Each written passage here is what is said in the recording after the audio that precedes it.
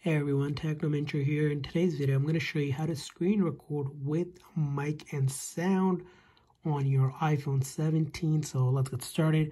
Now this will work on any iPhone on the latest iOS version. First thing you need to do is pull down with your finger the control center. So all I do is just a gesture to pull down.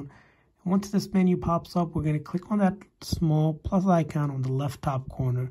So go ahead and click on that, and that's going to put your phone in edit mode for the control center. And then we're going to add a control right here by clicking on that plus icon. And we're going to look for screen recording. If you don't see it, you can also search for it as well. You're going to tap on it so that control gets added right there.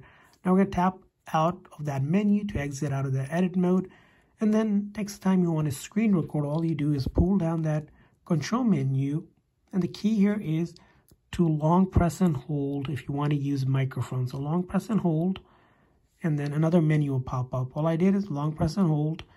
And then a microphone option will appear. You're going to tap on to turn on the microphone. And then you can tap out anywhere, and then you just click on it. A counter will appear on the top here, 3, 2, 1. And once you see a red, and this red blinking, this is being screen recorded. In order to stop the screen recording, you're going to tap again, and then click on that stop icon.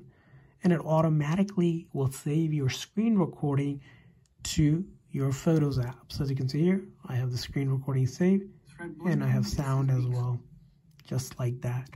So that's how you screen record on your iPhone 17. I hope this video was helpful.